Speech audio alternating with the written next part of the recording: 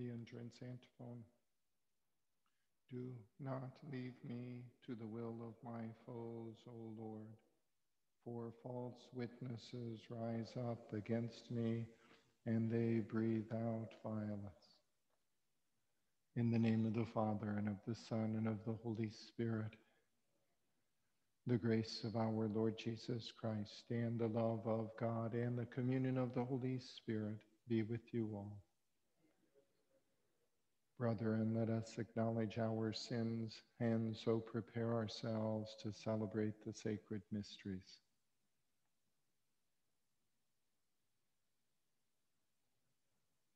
I confess to Almighty God and to you, my brothers and sisters, that I have greatly sinned in my thoughts and in my words, in what I have done and in what I have failed to do, through my fault, through my fault, through my most grievous fault.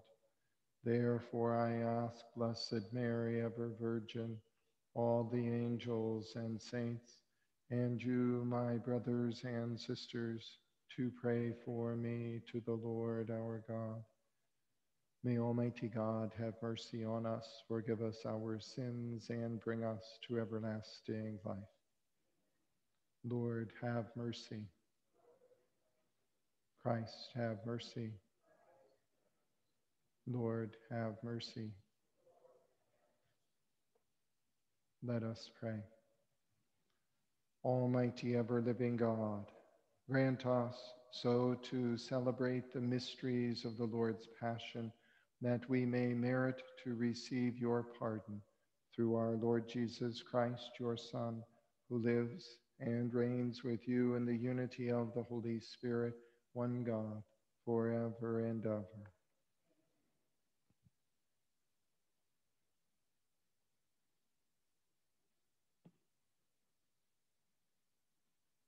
A reading from the book of the prophet Isaiah.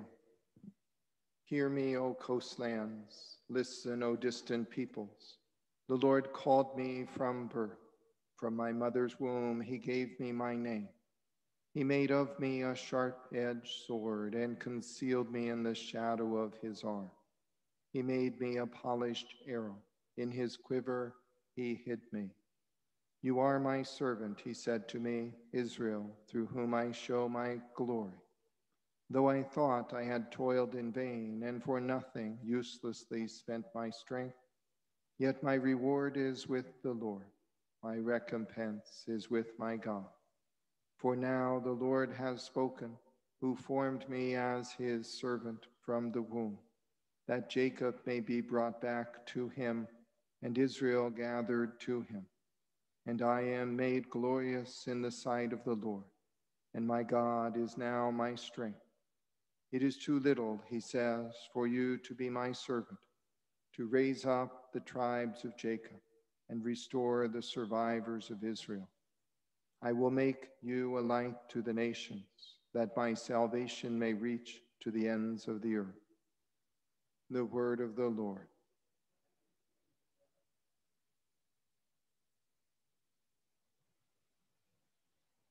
I will sing of your salvation. In you, O Lord, I take refuge. Let me never be put to shame. In your justice, rescue me and deliver me. Incline your ear to me and save me. Be my rock of refuge, a stronghold to give me safety. For you are my rock and my fortress. O my God, rescue me from the hand of the wicked. For you are my hope, O Lord, my trust, O God, from my youth. On you I depend from birth. From my mother's womb, you are my strength. My mouth shall declare your justice, day by day your salvation. O God, you have taught me from my youth, and till the present I proclaim your wondrous deeds. Praise to you, Lord Jesus Christ, King of endless glory. Praise to you, Lord Jesus Christ, King of endless glory. Hail to you, our King, obedient to the Father. You were led to your crucifixion like a gentle lamb to the slaughter. Praise to you, Lord Jesus Christ, King of endless glory. The Lord be with you. A reading from the Holy Gospel according to John. Reclining at table with his disciples, Jesus was deeply troubled and testified, "Amen, amen, I say to you, one of you will betray me." The disciples looked at one another at a loss as to whom he meant. One of his disciples, the one whom Jesus loved, was reclining at Jesus' side. So Simon Peter nodded to him to find out whom he meant. He leaned back against Jesus' chest and said to him, "Master, who is it?" Jesus answered, "It is the one to whom I hand the morsel after I have dipped it." So he dipped the morsel and took it and handed it to Judas, son of Simon the Iscariot. After Judas took the morsel, Satan entered him. So Jesus said to him, "What you are going to do, do quickly." Now none of those reclining at table realized why he said this to him. Some thought that since Judas kept the money bag, Jesus had told him, "Buy what we need for the feast," or to give something to the poor. So Judas left the morsel, took the morsel, and left at once. And it was night. When he had left, Jesus said, "Now is the Son of Man glorified, and God is glorified in him.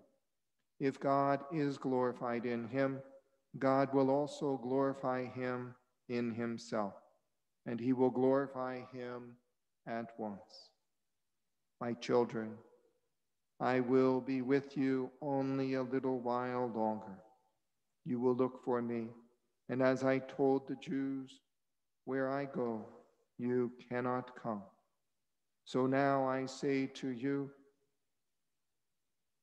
Simon Peter said to him, "Master, where are you going?" Jesus answered him, "Where I am going, you cannot follow me now, though you will follow later." Peter said to him, "Master, why can I not follow you now? I will lay down my life for you." Jesus answered, "Will you lay down your life for me? Amen, amen, I say to you, the cock will not crow before you deny me 3 times." The Gospel of the Lord.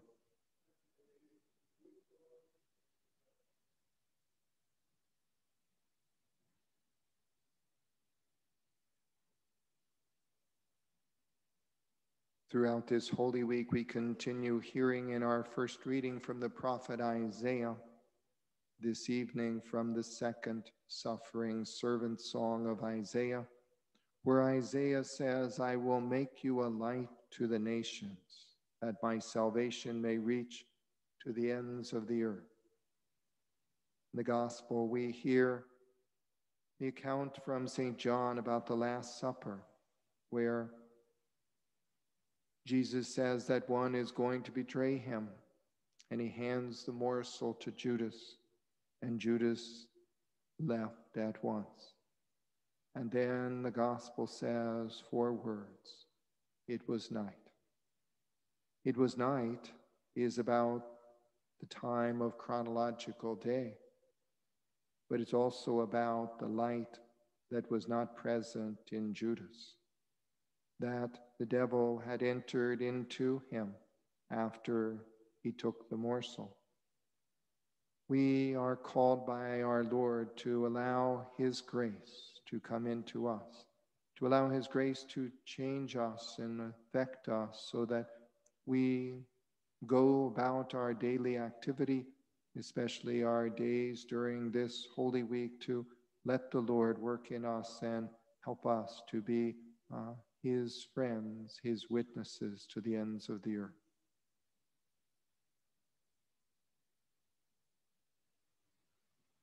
That all Christians may embrace the joy of this Holy Week with a commitment to repent of past sins and strive for holiness, we pray to the Lord.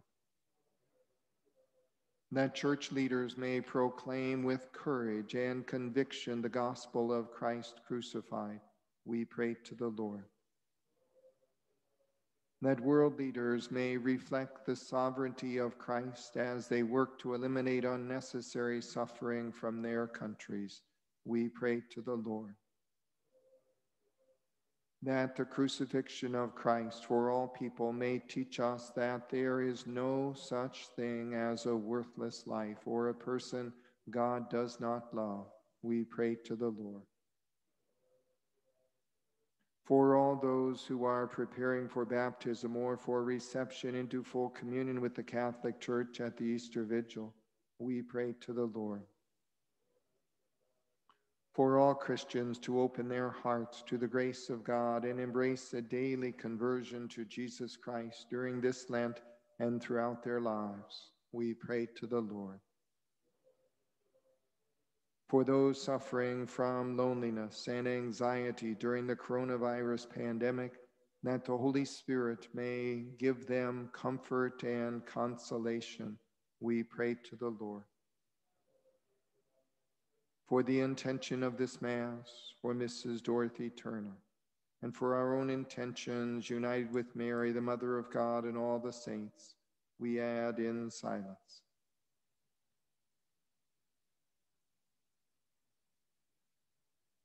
We pray to the Lord. Heavenly Father, hear and grant these prayers if it is your will and for our good. We ask them in union with the Holy Spirit through Christ our Lord.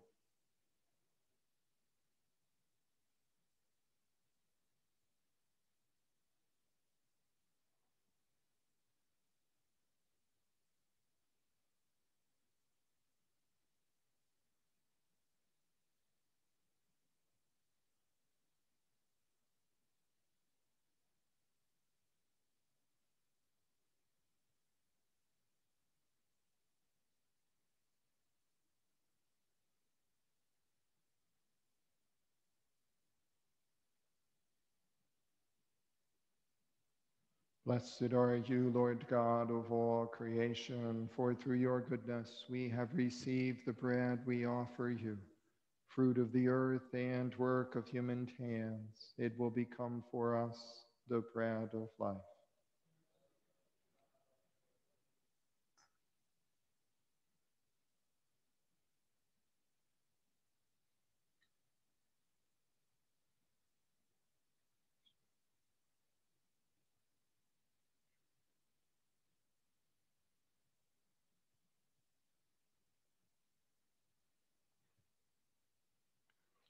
Blessed are you, Lord God of all creation, for through your goodness we have received the wine we offer you, fruit of the vine and work of human hands. It will become our spiritual drink.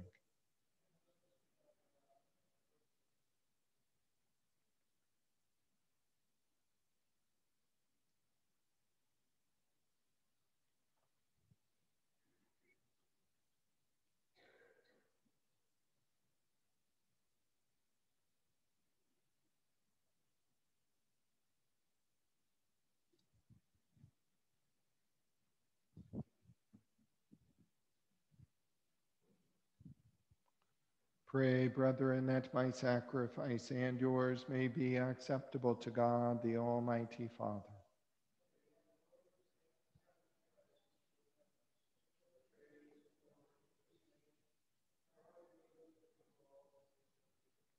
Look favorably, O Lord, we pray, on these offerings of your family, and to those you make partakers of these sacred gifts, grant a share in their fullness through Christ our Lord. The Lord be with you. Lift up your hearts. Let us give thanks to the Lord our God. It is truly right and just, our duty and our salvation always and everywhere, to give you thanks, Lord, Holy Father, Almighty and eternal God, through Christ our Lord. For the days of his saving passion and glorious resurrection are approaching, by which the pride of the ancient foe is vanquished, and the mystery of our redemption in Christ is celebrated. Through him the host of angels adores your majesty and rejoices in your presence forever. May our voices, we pray, join with theirs in one chorus of exultant praise as we acclaim. Holy, holy, holy Lord, God of hosts, heaven and earth are full of your glory. Hosanna in the highest. Blessed is he who comes in the name of the Lord. Hosanna in the highest.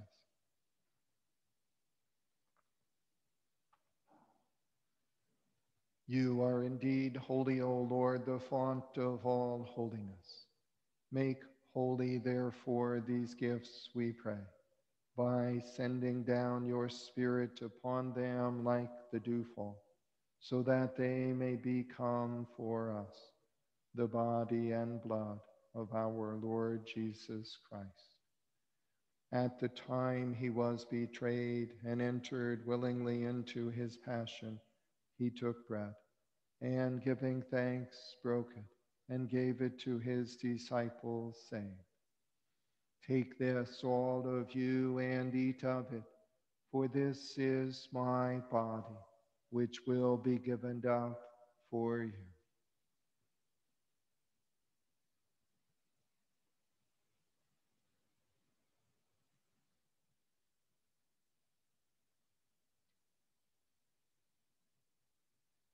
In a similar way, when supper was ended, he took the chalice, and once more giving thanks, he gave it to his disciples, saying, "Take this, all of you, and drink from it, for this is the chalice of my blood, the blood of the new and eternal covenant, which will be poured out for you and for many for the forgiveness of sins.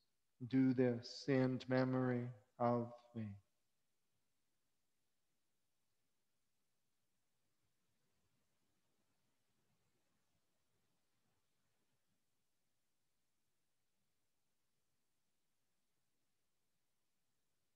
The mystery of faith.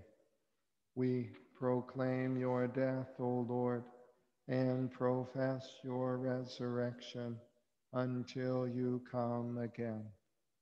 Therefore, as we celebrate the memorial of his death and resurrection, we offer you, Lord, the bread of life and the chalice of salvation, giving thanks that you have held us worthy to be in your presence and minister to you. Humbly we pray that, partaking of the body and blood of Christ, we may be gathered into one by the Holy Spirit. Remember, Lord, your church spread throughout the world, and bring her to the fullness of charity, together with Francis, our Pope, and James, our Bishop, and all the clergy. Remember also our brothers and sisters who have fallen asleep in the hope of the resurrection, and all who have died in your mercy. Welcome them into the light of your face. Have mercy on us all, we pray, that with the Blessed Virgin Mary, Mother of God, with blessed Joseph, her spouse, with the blessed apostles and all the saints who have pleased you throughout the ages, we may merit to be co-heirs to eternal life, and may praise and glorify you through your Son, Jesus Christ. Through him, and with him, and in him, O God, Almighty Father, In the unity of the Holy Spirit, all glory and honor is yours, forever and ever. At the Savior's command and formed by divine teaching, we dare to say, Our Father, who art in heaven, hallowed be thy name. Thy kingdom come, thy will be done, on earth as it is in heaven. Give us this day our daily bread, and forgive us our trespasses, as we forgive those who trespass against us. And lead us not into temptation, but deliver us from evil. Deliver us, Lord, we pray, from every evil. Graciously grant peace in our days, that by the help of your mercy we may be always free from sin and safe from all distress, as we await the blessed hope and the coming of our Savior, Jesus Christ. For the kingdom, the power, and the glory are yours, now and forever. Lord Jesus Christ, who said to your apostles, Peace I leave you, my peace I give you. Look not on our sins, but on the faith of your church, and graciously grant her peace and unity in accordance with your will, who live and reign forever and ever. The peace of the Lord be with you always. Lamb of God, you take away the sins of the world, have mercy on us. Lamb of God, you take away the sins of the world, have mercy on us. Lamb of God, you take away the sins of the world, grant us peace.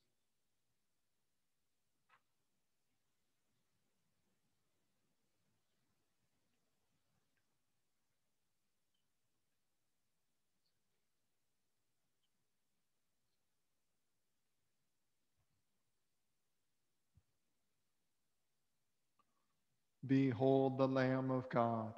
Behold him who takes away the sins of the world. Blessed are those called to the supper of the Lamb.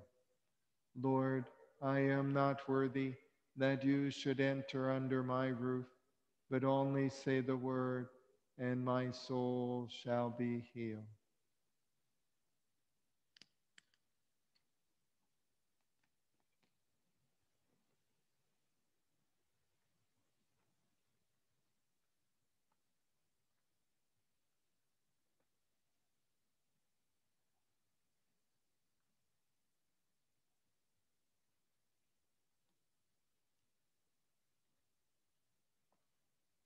The communion antiphon.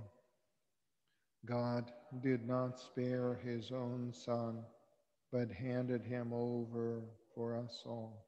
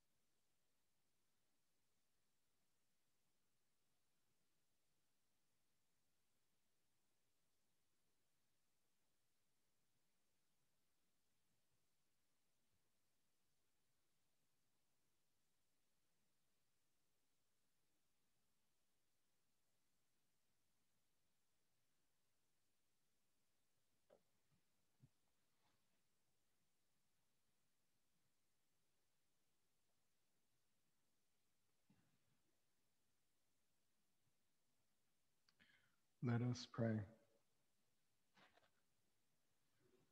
Nourished by your saving gifts, we beseech your mercy, Lord, that by this same sacrament with which you have fed us in the present age, you may make us partakers of life eternal through Christ our Lord.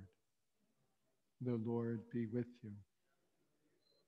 And may Almighty God bless you, the Father and the Son and the Holy Spirit. Bow down for the blessing. I forgot that prayer. May your mercy, O God, cleanse the people that are subject to you from all seduction of former ways, and make them capable of new holiness through Christ our Lord. Amen. And may the blessing of Almighty God, the Father, and the Son, and the Holy Spirit come upon you and remain with you forever. Go forth, the Mass is ended. Soul of Christ, sanctify me. Body of Christ, save me.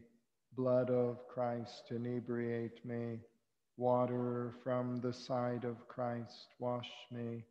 Passion of Christ, strengthened me. O good Jesus, hear me. Within your wounds, hide me. Separated from you, let me never be. From the evil one, protect me.